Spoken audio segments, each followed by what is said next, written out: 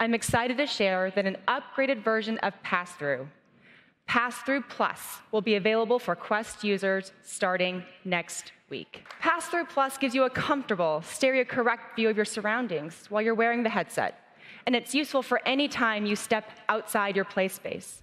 Passthrough Plus has arrived on Oculus Quest yesterday, and I got the update, so I took some quick footage before and after the update, the best I can, and the depth perception actually has improved quite a bit. Things look a little less sideways, a lot less smaller, but the imaging processes also kind of makes some things look a little weird. So there can be some improvements with the Passthrough Plus on Oculus Quest, especially with objects up close. Hands and flat objects like this aquarium will kind of be noticeably warping in your view, especially more noticeable in the headset itself.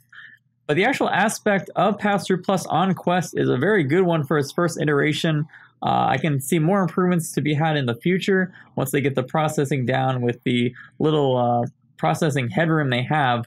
Otherwise, great job to Oculus for this quick update, this free update that is now available on all Oculus Quests. Once the warping gets a little bit better, I'm sure a lot more people will be more excited about Passthrough Plus on Oculus Quest. And that's it. If you enjoyed this video, like, subscribe, and see you later.